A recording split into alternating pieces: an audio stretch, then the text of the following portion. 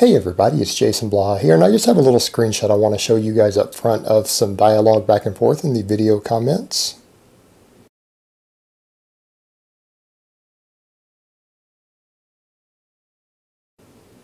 And you guys also saw Steve Shaw chime in, and Steve Shaw has been coaching powerlifters and strength athletes for 25 years, but the same rule kind of applies to everyone. It doesn't matter what you're training for, everyone's going to need progressive overload. You're going to have progressive overload to get bigger. You're going to have progressive overload to get stronger. It's just an absolute requirement for anyone's goals who is trying to improve in the weight room. Doesn't matter whether you're trying to bodybuild or powerlift or do strongman or general fitness. Progressive overload is everything. We've known this for over 2,000 years. It's been documented all the way back into ancient Greece, very well understood. One of the big things that you see, and we see this a lot with rookie lifters, guys who've been lifting 6 months, a year, year and a half, sometimes 2 years, they don't always grasp that progress isn't linear.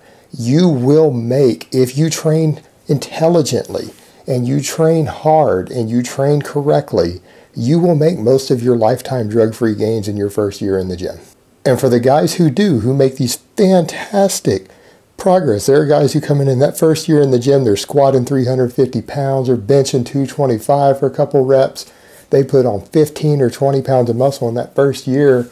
It's amazing when you do that because it's fantastic. You reach those really good goals, but it tends to give people this false idea that they're going to keep making those same type of gains forever. And they don't realize that if they've done that, the amount of progress they made in that first year is more than they're probably going to make over the next 5 years combined. You have massively diminished returns the longer you train in lifting. And so people oftentimes say things like you haven't reached a goal. And it's always funny when they do that they'll say something like the guy said, well, I got to a 380 pound squat and it took me less than 2 years to get there. So I don't think a 500 pound squat natural is unreasonable. And they don't realize actually that's fairly rare. People see so many outstanding lifters and things on YouTube, or they might happen to go to a gym where there are several top level power lifters or something there, and they see those numbers and they don't realize that in the grand scheme of things, not even 1% of drug-free guys who lift and squat regularly will ever hit a 500 pound squat, at least raw. That's just the reality of it. You go to regional powerlifting meets, you don't see that many guys squatting over 500 raw, at least to depth. Yes, in the championship world, and when you go to national level events or international level events, it's not that impressive. There are guys who are brutally strong, but you need to understand those are generally people who are in the top 1% of strength sports genetically, or the top 10th of a percent of strength sports genetically. They are the genetic elite.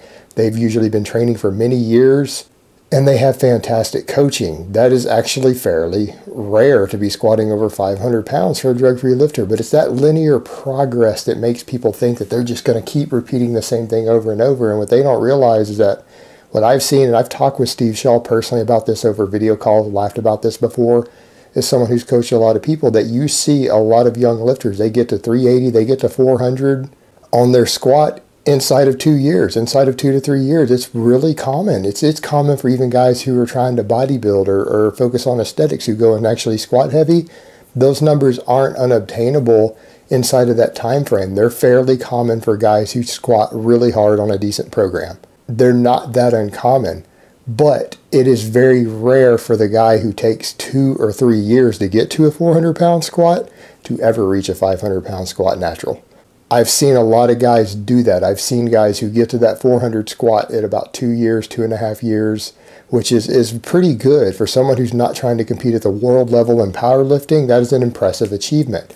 However, very rarely does that guy go from 400 raw with no reps or anything to 500 raw without going on drugs. It happens, but it's relatively rare. It's not something that 1 in 5 guys are going to do.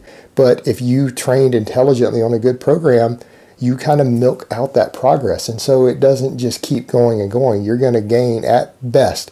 In a best case scenario, you're going to make 50% of the progress the next year that you made the year before. And that is the most extreme best case scenario. Don't even count on that happening. That is an absolute win. If every year in the gym you can make exactly half the progress in the new year that you made the year before, that is considered to be amazing, and you should be very proud of yourself if you can pull that off.